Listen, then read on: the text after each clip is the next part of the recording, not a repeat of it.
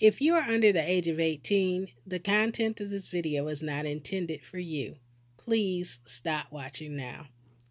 Hey YouTube, it's Audrey, and I wanted to come in kind of quickly. I didn't even set up the camera for taking the video this time, but I just wanted to be pretty quick and share with you a card that I made, and then how I finished up one of the card fronts that I made with the metallic ink on the black paper last week on my Work With It Wednesday series.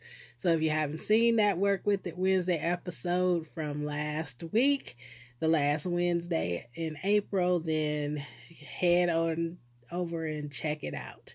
So I use this diamond press set, and this is a slimline die set, and it has this insert, and then it also has this outer scalloped edge, which you can see there. So I used that. I used one of the sentiment dies sets, or one of the sentiment pieces out of this Altenew set. From this My Creative Time stamp set, I use the Happy, the Mothers, and the Day. From this My Creative Time set, I use this Mother's Day Blessings right here.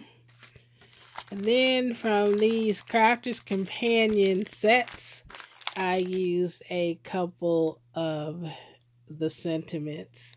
This one was from the Special Someone set, and this one was from the It's the Thought That Counts set. So I needed a quick Mother's Day card. I needed a couple of them actually, but this one is the one that I made with the diamond press set. And this is very easy because it's basically a cover plate. And then I stamped the Happy Mother's Day with that My Creative Time set and used that Altenew strip die. And basically, on the inside, I used one of the Crafter's Companion stamps. So very quick, very easy.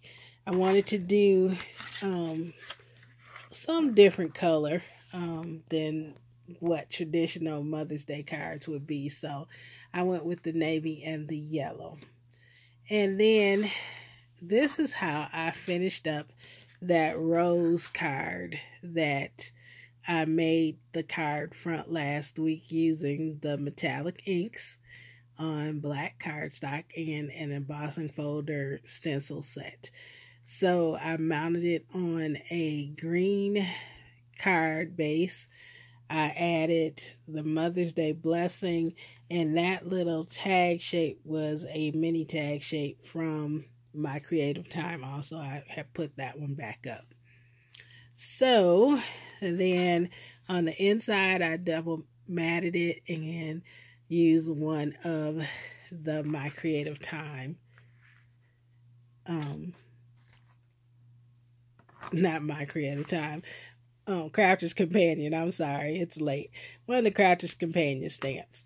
So I finished this one, and I made this one, and I kept them flat so I could put them in the mail to people. So just wanted to come in and share that with you guys. So thanks so much for watching, and you guys have a great and a very blessed day. Bye-bye.